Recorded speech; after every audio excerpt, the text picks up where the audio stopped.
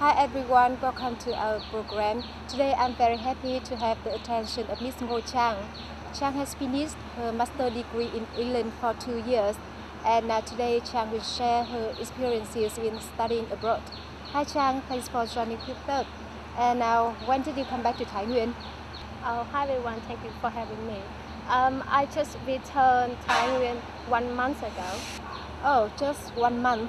It's a short time, so do you have any plans after studying in England?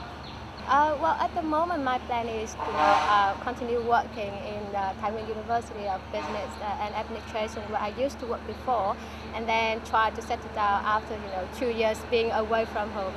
Yes, and in England, what did you study? In England, I'm studying a Master of Degree in Hotel and Tourism Management for 1 year, and I had about like 6 months for placement, and also I have 6 months working after I finished my degree. As I know that in Vietnam, there are a lot of universities offering the same major. So why did you choose to study abroad, particularly in England, where the tuition fee and the living expense are the most expensive in the world? Well, it's quite a hard question, but what I can say firstly, England is one of the top countries in the world, famous for education and training system. So basically, students in the UK, when they study in the UK, they can have a very good chance to be, supervised by the top high-quality supervisors and professors. And secondly, when you study in the UK, especially in the top university in the UK, they provide you a very good networking. For example, they can send students like undergraduate or master's students to have the internship or placement in hotels or restaurants or a tourism company. So students can, have it can improve the working experience while studying in the UK, which is very good for them in the future. And one more thing I really like in the UK, because students are allowed to work like part-time, for example, 20 hours per week or maybe 10 hours per week. So while they are studying, they can earn some money, to cover their living expense, which is very, very expensive. And also they can improve some, the working skills, so that they can put in their CV for their future working. So it's very good. About the education in Vietnam, in recent time, there are some shortcomings has been shown, especially the quality of graduating students cannot meet the requirements of employers. There are some criticism that students in Vietnam are lazy. How do you think about this case? Well, to be honest, when I'm studying in the UK, I have a lot of opportunities to meet Vietnamese students who are given full scholarship by the top university in the UK.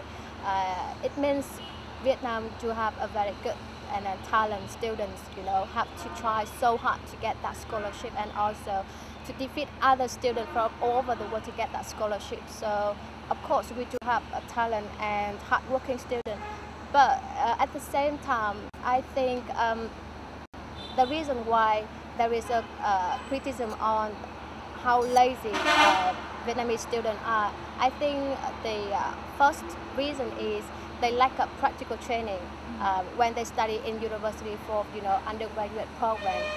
For example, compared with the UK student, for example, when they study undergraduate, can have 3 years studying at school and also 1 year working like placement in the industry, or like master degree like the degree that I'm studying. I have 1 year studying in university and also 6 months or maybe 1 year working.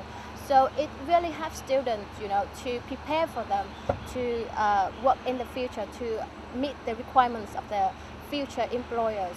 And the other things, I think, is because of the way Vietnamese people are brought up by the families. Like when they study, the parents will say to them like, we will pay your tuition fee and all your living expense. So what you need to do, just study. So sometimes they don't have a really plan to prepare right when they study in the university. They don't need to care about what I need to do in the future or what I need to prepare in the future, because their parents already prepare everything for them. So I think the reason can make them a little bit lazy compared with other students in the UK. Yeah. Yes, it's about students themselves. They are too lazy. Uh, about the career orientation in universities in Vietnam, how do you think about this case? Well, Vietnamese university, they do not provide so many practical training programs in the teaching curriculum, or they don't have like a internship program for students. For example, when I studied in the UK, I had 6-month placement where the university prepared for me to do the CV and also prepare the experience, prepare the knowledge and also the skill to do to be interviewed. So after that, I can send my CV to the company, for example, the hotel or tourism company, and then when I passed the interview, I had a chance to work.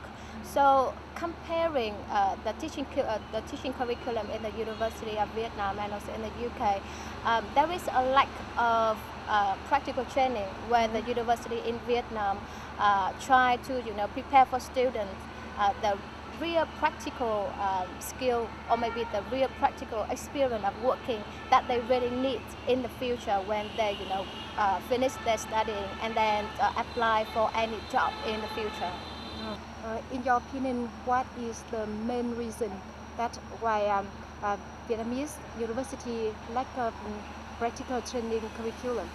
I think not talking about the content of the teaching curriculum, I think the main reason is the Vietnamese university, they don't have a very good, or maybe don't have a very wide networking with the companies in the industry. So they cannot, for example, introduce students to do internship or maybe placement in the company. We have shown the differences between the education in the UK and in Vietnam. So as I know that you are a lecturer in a university in Thai Nguyen, after finishing the bachelor degree in England, what would you like to bring from the UK to Vietnam to Thai Nguyen on your daily teaching? Well, I think what I can do at the moment when I teaching in the university is in the teaching lesson I will try to add more practical information related to the industry, related to the working condition, to explain for students so that they can have the update information of how the work condition will be, how the real life of working will be, and also I think I will try to tell them my story so that hopefully they can have more passion or or more plan to do. For students who have intention to study abroad, what experiences do you want to share with them? For the people who have a dream or maybe have the intention or plan to study in the UK or study abroad, I think the first advice I can tell them is, firstly, they need to have a very good ability of foreign language. For example, if they want to study in the UK or if they want to study in US or Australia or in any other speaking countries, they need to have a very good ability of language like English. Not only the academic English, but also the ability to communicate with native people in regular basic conversation. And I think the other advice I can give for students is they need to have a very clear plan of what they would like to study, what they would like to do. So when they have that kind of plan, I think they will know what exactly they need to go and where they need to get to.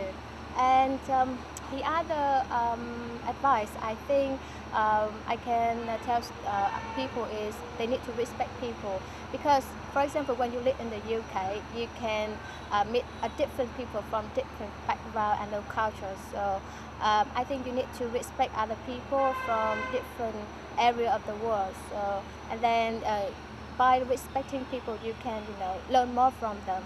I believe that the experiences you have shared will be very useful for students who are having intention to study abroad. And once more time, thanks for joining with us today. Wish you health and success. Goodbye.